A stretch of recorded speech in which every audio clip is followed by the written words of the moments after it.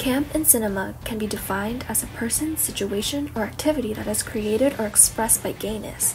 I will be talking about the nature of irony and humor in camp as it pertains to The Living End.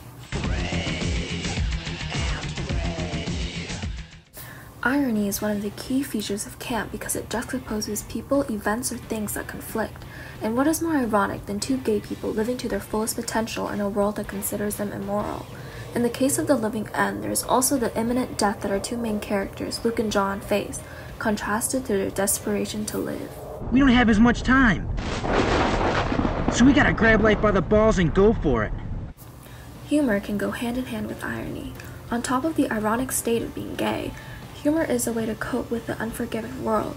In The Living End, there are scenes that could have been serious and painful, but the director, Gregg Araki, chooses to make it humorous instead. You got me so agitated with all this talk. I gotta pee. What? Again? Now, let's take a look at this scene from the film. Oh my God! Something notable about this scene is the pink sheets that Luke and his affair are sleeping on. They're extremely feminine in contrast to the seemingly manly men on the bed. And when his affair's wife walks in, you hear the theatricality in her voice and her over-the-top clothes.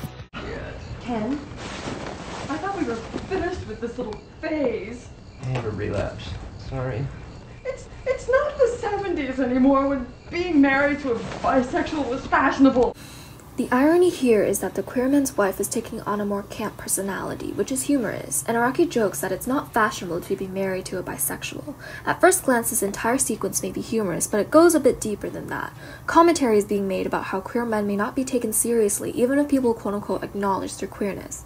The humor subverts your attention from this a bit, but the commentary is being made and absorbed nonetheless. I just can't take this anymore, Ken. I can't take this anymore.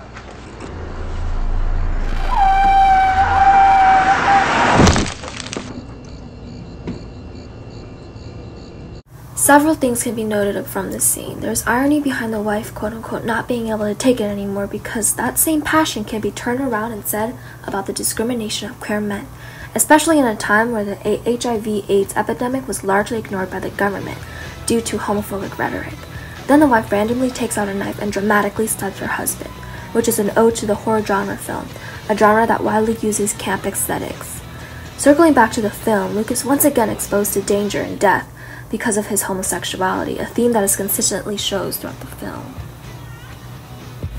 This goes to show that the use of camp can explicitly make a film queer and appeal to gay sensibility in contrast to other queer films that may fit more into a heteronormative box.